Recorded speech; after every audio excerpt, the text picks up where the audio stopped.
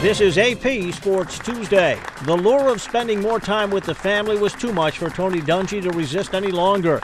He's retired as Indianapolis Colts coach after 7 seasons that included a Super Bowl title.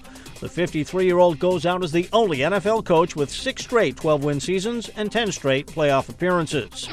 32-year-old Josh McDaniels is younger than some of his players. The new head coach of the Denver Broncos doesn't see that as a problem. The former Patriots offensive coordinator gets a 4-year deal to replace the fired Mike Shanahan. Arizona's starting tight end Stephen Spach will miss the NFC title game against Philadelphia after suffering a torn knee ligament in Saturday's playoff win over Carolina. Getting into the Hall of Fame was a breeze for Ricky Henderson. Jim Rice had to sweat it out. Henderson was elected in his first year of eligibility. The all-time leading base stealer is joined by the former Boston slugger Rice, who was in his final year of eligibility. Jim Militello, The Associated Press, with AP Sports Tuesday.